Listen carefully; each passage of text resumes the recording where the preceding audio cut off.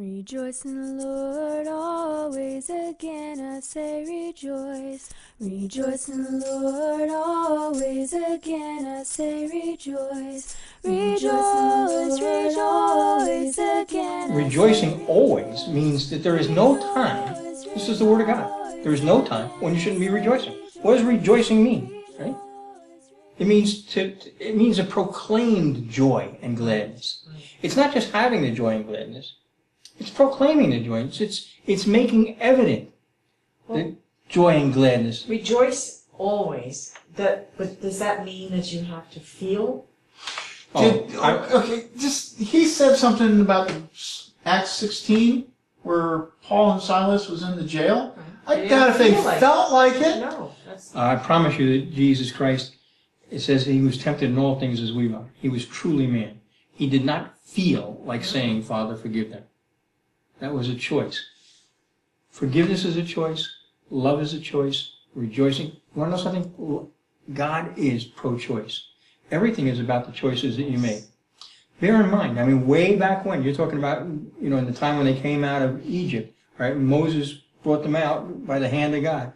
And one of the first things that happens in Deuteronomy is God said, I call heaven and earth to bear witnesses. I set before you life and death, the blessing and the curse. Choose life. It's about the choices you make. God is not going to make that choice for you. He's given you the power to make the right choice. It has nothing to do with the way you feel. And herein lies the rub, as Billy Shakespeare once said. The problem is we are being conditioned by the world to live our lives based on our feelings. And it's not about feelings. It is about spiritual choices that you make. You have the power. Why?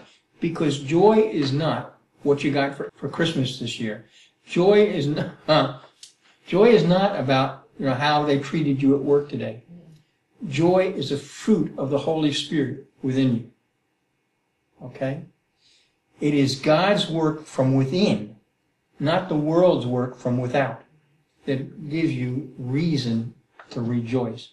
And as I said, rejoicing is not just having a feeling or a sense of gladness and joy, but it is outwardly showing that joy and that gladness in your life.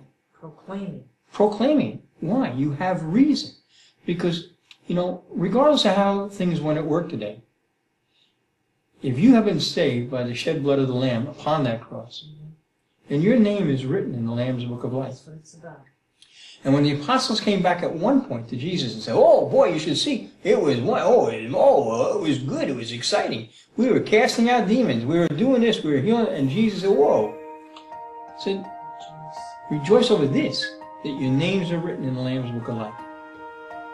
No matter how you feel today, no matter how things went, if your name is written in the Lamb's Book of Life, brother, you got reason to rejoice.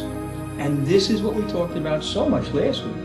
It's about the coming of the Lord Jesus Christ and the hope that we have cause for this joy. Give thanks with a grateful heart.